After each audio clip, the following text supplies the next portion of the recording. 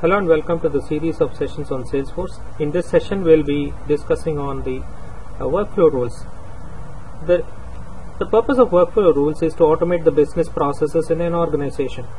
So you can automate the business processes like sending emails or creating tasks or doing an update on a field. So these are achieved through a set of actions. So the actions will be executed based on certain rule criteria. So the rule criteria will be defined as an entry criteria for executing the workflow, and the actions will be executed thereafter once the criteria is satisfied.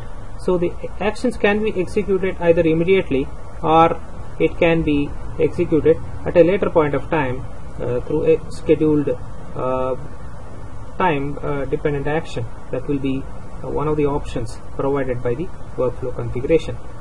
So we will see how we can configure or define the workflow rule for automating the business process.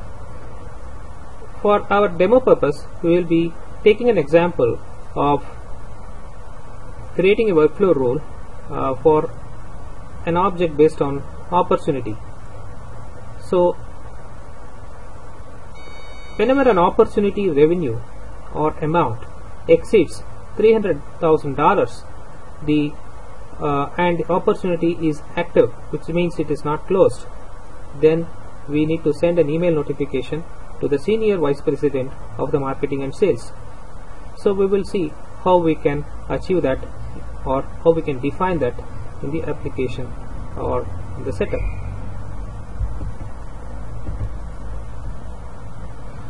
So in order to do that, click on setup, then go to create. Under create, click on workflow and approvals. Under the workflow and approvals, click on workflow rules. So when you click on workflow rules, you will be shown the screen. Click on continue button. You will be shown list of all existing workflow rules. Let us create a new rule by clicking on the new rule button. So I would be basing my workflow rule on the object opportunity, and click on next. I give a rule name, so I would be giving this rule name as Burlington.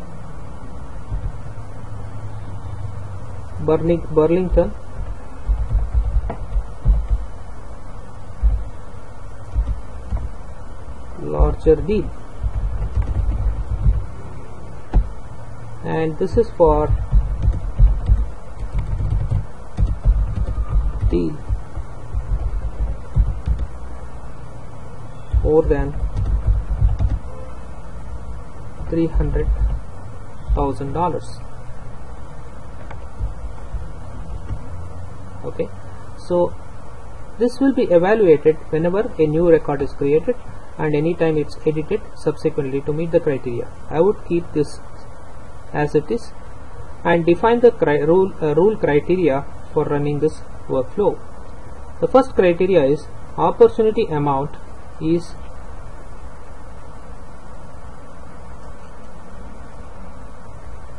equal or greater than, you can say greater than or equal to, or it's greater than $300,000. And the second criteria is opportunity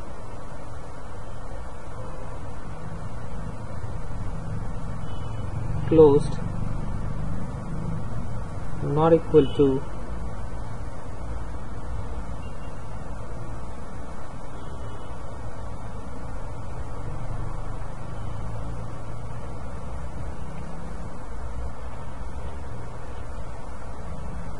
false.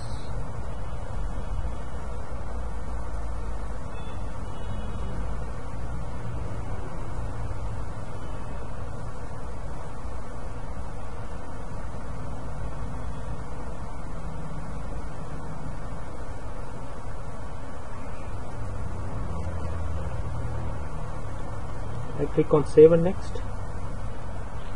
The next step I need to, once I've done with the rule criteria, I can create the action required for that. I would select new email alert, notify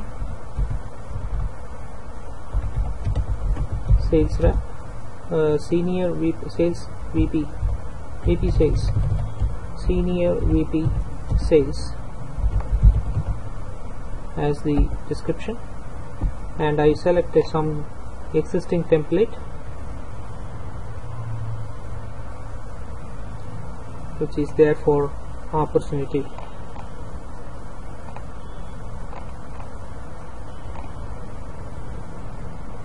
So this is not a relevant template, but for the demo purpose I am choosing this template, and I select the user as Phil Choi, who is the senior VP of sales.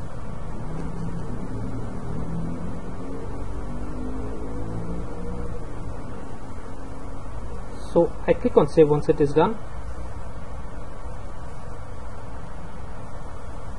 and the most important thing is I need to go back to the workflow rules